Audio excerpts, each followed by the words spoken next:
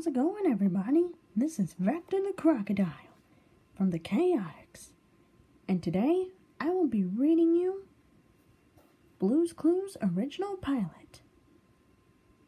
Now, Blue's Clues is one of Bailey Maloney's favorite childhood shows. Basically, it's her favorite Nickelodeon TV show.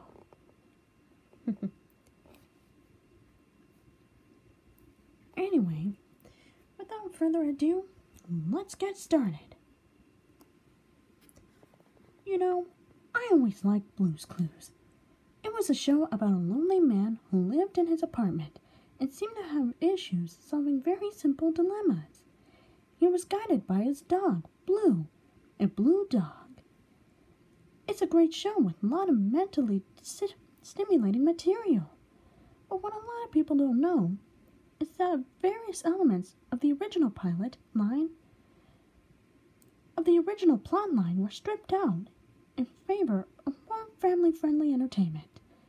The pilot episode, created by Tom Kisser and whoever David Venio was an interesting take on the original idea, though maybe slightly more adult in tone. Steve, for example, is slightly blind. This is why he had his dog, Blue, a seeing-eye dog, was meant to help him find things. The clues were intended to be the dog trying to assist Steve in things like finding groceries and going to the bathroom. The episode starts slightly different. Instead of a yellow book saying Blue's Clues opening, instead a book titled Disability Aid for Impaired Humans is shown. A picture of a skeleton man in a top hat with a cane is on the cover. Indeed. The show looks a little different. The show used computer-generated stills to render its backdrops, but these stills were grainier and of lower quality. The art looked fairly unkempt and dirty, for example. Another issue I noticed, which became more and more glaringly obvious as time progressed, was that Steve had 2 dark circles under his eyes. Indeed, Steve looked a little sick. Little did I know how sick Steve was. Steve was sick. Anyway, Steve was played by the same actor, but he was much slower. He had a speech impediment, which made his words slightly slurry. "Come on in," he huffed, like Droopy the dog. Blue the dog also looked different. The skin was textured, more like a real dog.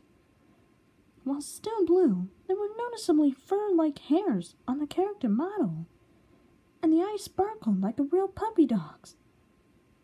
In one regard it looked cute, but in another, it just seemed a little off. Steve's shirt was frail and tattered.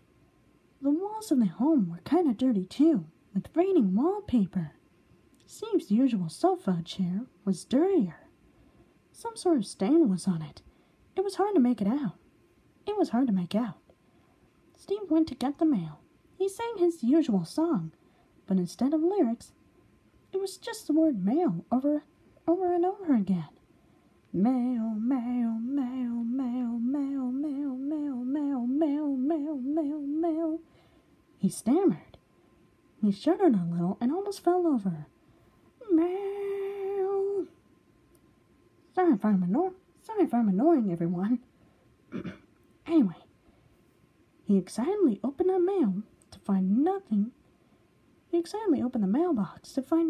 but a few bills and an expired coupon for a free Chick-fil-A sandwich. "I don't know what I was expecting," Steve said with a scowl. "I don't have any friends." There was a long pause. "Well, except for you kids." He pointed at the camera and smiled at the camera as it zoomed into his face, revealing a disheveled amount of beer stubble. "I need something fun to do today," Steve exclaims. Blue is seen in the corner, tugging away at the corner of the rug. As Steve continues to talk, the rug is slowly pulled away more and more, revealing a trap door. A symbol of an eye is carved on the door, along with the Latin phrase Caesus Bartus. I think that's how it's pronounced. I don't know. Forgive me if I said that incorrectly. Which roughly translates to unintelligent blind man. Steve is visibly shaking as he adjusts his house thermostat. The thermostat is a real thermostat, not a drawn-in one. In fact, many of the objects that would be drawn in are more like pasted on clip art. I need to clean myself, Steve says. He goes into the shower and begins to shower.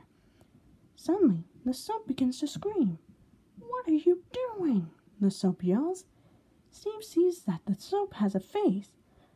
Well, it's a cute smiley face. He looks really confused. He begins to freak out and throws the soap in the toilet, flushing it down while he screams bloody murder.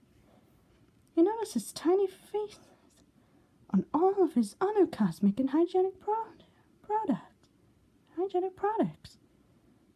"What's next? Singing toothpaste?" the voice said from the other room. "I just imagined that," Steve said. "Blue," he yelled. "Help me find something to do." Blue winked at the camera and led Steve into the kitchen area. "I'll take your mouth, too," a voice said from the other room again. Steve walked into the kitchen. He had a small fire burning in the corner. The utensil drawer was shaking. There were living utensils in there. He knew it. Steve bumped into the side of the table and fell down. Blue placed a paw print, the first clue. Sitting on the table behind Steve was a blue paw print of a cucumber. The first clue. Blue seemed slightly sinister looking. There were 6 copies of slightly transparent blue Sprite, all layered over each other. "Look," a voice yelled. "What?" Steve said. "Right there," the voice yelled. "What is it?" It was the same thing as it always was, a clue. And the clue was clearly visible. So why couldn't Steve see it? A strange figure in a cloak slid across the room without moving its legs. It may have been a prop on wheels, but whatever that was, it took several random items, such as chairs and bowls, as it made its rounds across the room. "What is it?" Steve said. The flames continued to eat the background. "It's a clue," a grizzled older man's voice yelled. "How can you not see that? It's right there. It's right stinking there." Steve squinted and picked up the cucumber. He opened up his notepad and tried to draw it, but he was shaking too much, and ended up drawing something weird. I couldn't really tell what it was. It looked like a picture of Charlie Chaplin at a children's birthday party. Steve was then led to the second clue, which again had the man yelling angrily. "You can hear me, I know you can," whispered that slithering voice from the other room. Steve needed another shower. He showered again, and then found the second clue.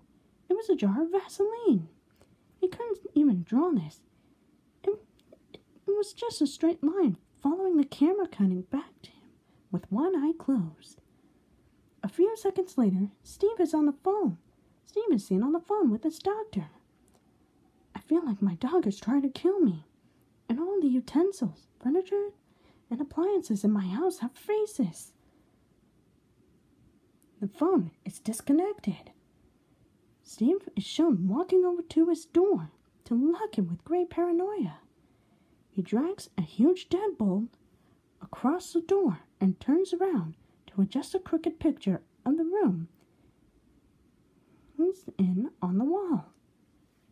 And that's where I'll stop for part 1. Stay tuned for part 2 of Vector the Crocodile reads Blue's Clues original pilot.